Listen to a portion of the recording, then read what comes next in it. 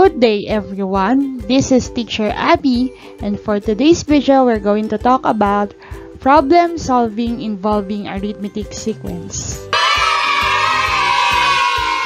Before we move on our discussion, let us have first a review on what we have learned last time.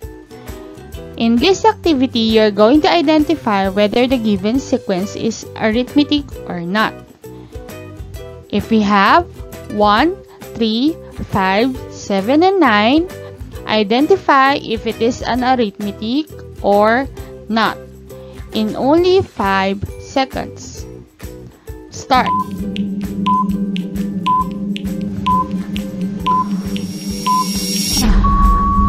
Okay, time's up. The answer is arithmetic sequence.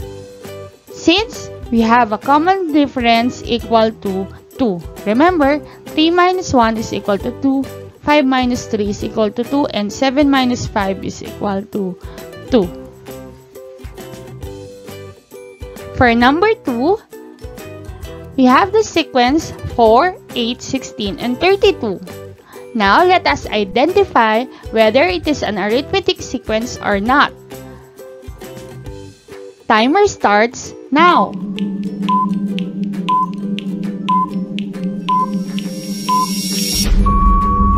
Okay, time's up. The answer is not arithmetic sequence. If you're going to notice, 8 minus 4 is equal to 4. 16 minus 8, that is equal to 8. And 32 minus 16 is equal to 16. Their differences are not common. Therefore, we can say that this is not an arithmetic sequence. Okay, for our last sequence, we have 12, 7, 2, and negative 3. Is this an arithmetic sequence or not? Timer starts now.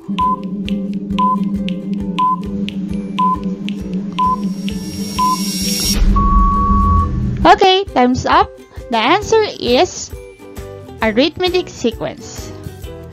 7 minus 12, that will be negative 5. 2 minus 7, that is also equal to negative 5. And negative 3 minus 2, that will be negative 5.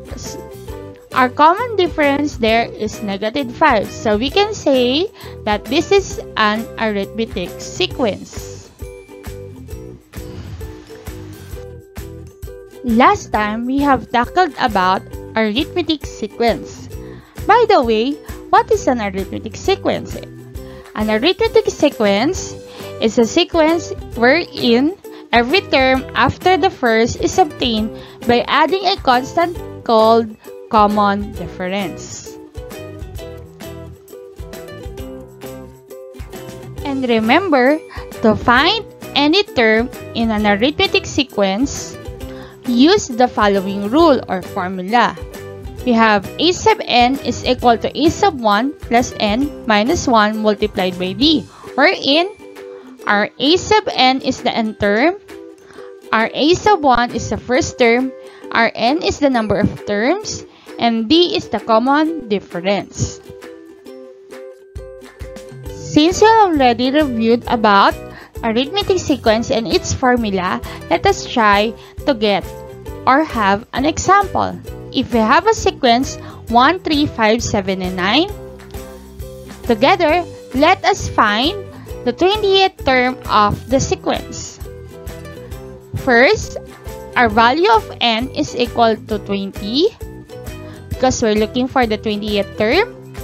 Our d is equal to 2 since our common difference is equal to 2, which is 3 minus 1 is 2, 5 minus 3 is 2, 7 minus 5 is 2, so as to 9 minus 7 is also equal to 2. Our first term is equal to 1, therefore our a sub 1 will be equal to 1. And now we're going to look for a sub 20 or the 20th term. So using the formula again, a sub n is equal to a sub 1 plus n minus 1 multiplied by d. Let us substitute the values. So Substituting the values, our a sub n will be a sub 20, our a sub 1 will be 1, our n will be 20, then copy minus 1, then our d will be equal to 2. So the first thing that we should simplify here is 20 minus 1. And we all know that 20 minus 1 is equal to 19. Then, after simplifying the operation inside the parentheses, which is 20 minus 1, and it will become 19, let us multiply 19 times 2. 19 times 2 is equal to 38, and we are going to copy 1. And 1 plus 38, that will be equal to 39. Therefore, our a sub 20 is equal to 39. Or other way around, our 20th term of the given sequence is 39. Since we already know how to find the value of a term from the arithmetic sequence, we can already identify or apply what we learned on some examples involving problem solving. For example number 1, we have the problem. After a knee surgery, your trainer tells you to return to your jogging program slowly. He suggests jogging for 12 minutes each day for the first week. Each week thereafter, he suggested that you increase the time by 6 minutes per day. Now, how much weeks will it be before you are up to jogging 60 minutes per day?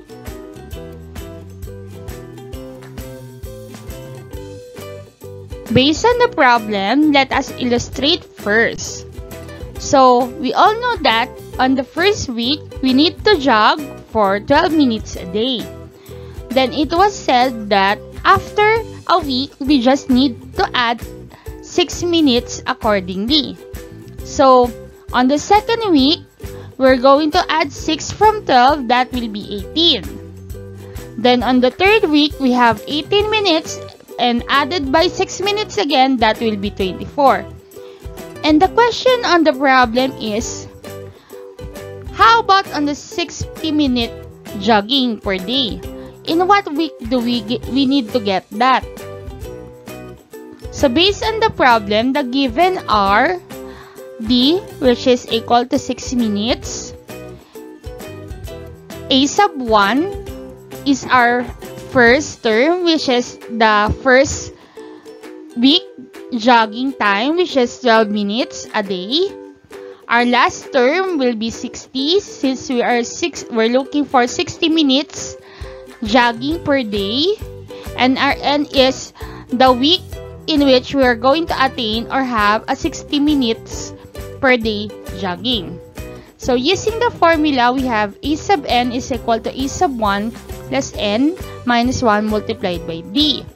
Substituting the values, our A sub n will be 60, A sub 1 will be 12. Then we're going to copy n minus 1 since we don't have the value of n. And our d is equal to 6.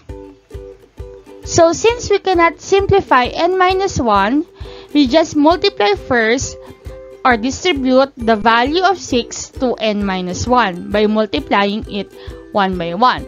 So 6 times n, that will be 6n. And 6 times negative 1, that will be negative 6. So the answer will be 60 is equal to 12 plus 6n minus 6. In this one, we can simplify the numbers. 12 minus 6. 12 minus 6 will be equal to 6 and the rest of the terms will be copied. So, as we can see, we have 60 is equal to 6 plus 6n. We cannot simplify 6 plus 6n and we just need to get the value of n. So, with this, we can simply transpose the value of 6 to the other side in order for us to isolate the constant numbers. So, transposing a positive 6 to the other side, that will be negative 6. And that will give us 60 minus 6 equal to 6n. 60 minus 6, that will be 54, which is equal to 6n. And in order for us to get the value of n, we need to divide both sides by 6, since the 6 is beside the number or the term n. So, 54 divided by 6, that will be 9, and 6 divided by 6, that will be 1, so n will be left behind. So, the value for n is 9. Therefore, it will take 9 weeks before you are up to jogging 60 minutes per day.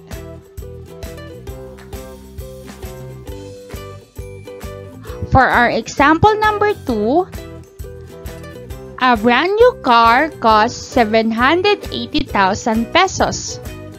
As time goes on, its value depreciates by 36,800 pesos per year.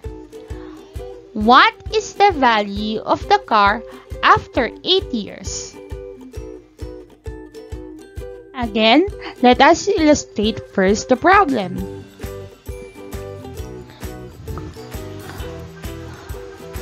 So, in the first year, we have the total cost of the car. After 1 year or the second year, we're going to have the first depreciated value of the car. Then, on the 9th year, we're going to have the depreciated value of the car after 8 years.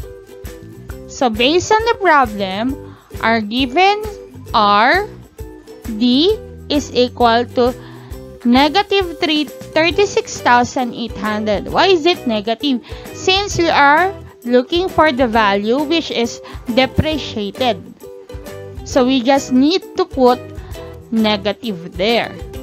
Our A sub 1 is 780,000 since that is the initial cost of the car for brand new. Then our N will be 9. So, for the first year, then the following 8 years. And we're going to look for our A sub 9 or the 9th year of the car after it was been bought. So, using the formula A sub n is equal to A sub 1 plus n minus 1 multiplied by d, we're going to substitute the values. That will be A sub 9 is equal to 780,000 plus 9 minus 1 multiplied by negative 36,800. So in this, we can simplify first the operation inside the parentheses, which is 9 minus 1. 9 minus 1 will be 8 and the rest of the terms will be copied. So that will be 780,000 plus 8 times negative 36,800. Multiplying 8 times negative 36,800, the value will be negative 294,400. Then simplifying 780,000 plus negative 294,400, that will be 486,000. Therefore, the value of the car after 8 years is 486,000 pesos.